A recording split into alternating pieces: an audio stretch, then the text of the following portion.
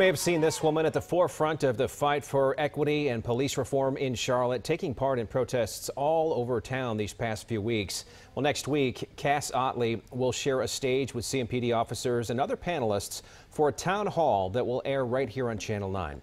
Our Tina Terry spoke to her about the change she's hoping will come from that discussion. My husband wanted to move here for his job, and so I came, and I loved it. I thought it was beautiful here.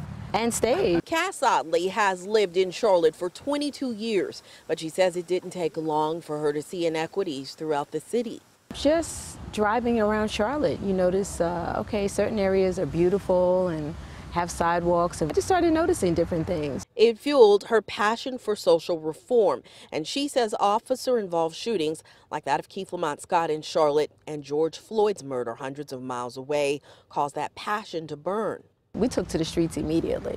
Like, we just all met up and we were like, okay, and then the crowd just grew and grew and grew, and just like with Keith Lamont Scott. For weeks, she's taken part in march after march, pushing for reform she says could prevent police brutality. She supports reforms like a ban on chokeholds, more de-escalation training, warnings before shooting, exhausting all alternatives before shooting, a duty to intervene, a ban on shooting at moving cars, use of force continuum, and a requirement that all force be reported.